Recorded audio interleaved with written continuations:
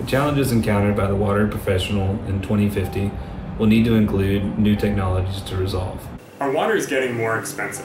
As we face water shortages, we're devising new and more complicated technologies for water reuse and upgrade systems. Two of these technologies include advanced treatment processes for water reuse in water-scarce areas and the implementation of digital water solutions.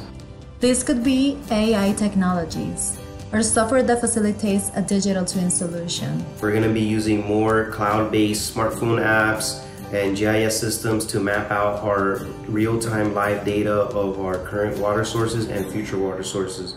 As part of accomplishing that, it should really transform how our sector looks and feels.